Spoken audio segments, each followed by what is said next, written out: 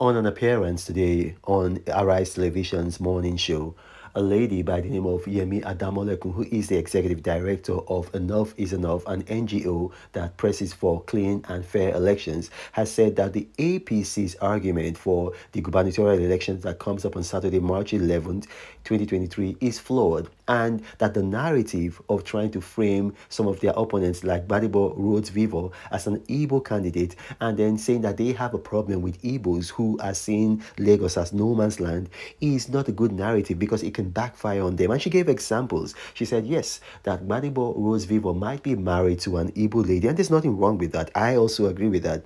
But that even Bola Tinubu, who has just been pronounced as the president-elect by the Independent National Electoral Commission, is married to an Ishekiri lady, and that his son, Sheyi, is married to a Lebanese lady, and that even the current governor, Sanwoolu, and Bola Tinubu himself are not originally from Lagos. Now, Bola Tinubu might dispute that. But anyway, watch this video, put your comments in the comment section. Playing with a very dangerous tone with ethnic baiting.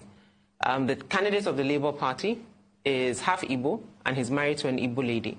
And we've turned this whole narrative around Lagos being hostile to Igbos, Igbos not welcome, and his heritage now being a subject of conversation. Might I remind members of the APC that Mr. Bola Tinubu is married to a Ishekiri lady, and his son, Sheyi, is married to a Lebanese lady. And so if we want to talk about who people are married to as the legitimacy to be Lagosians, it's a challenge. Mr. Tinubu himself is not from Lagos, and neither is the current governor. And I'm saying this particularly because if we're not careful, we're all in this Lagos together. And if we're not careful how we frame these conversations, it will affect all of us on election day.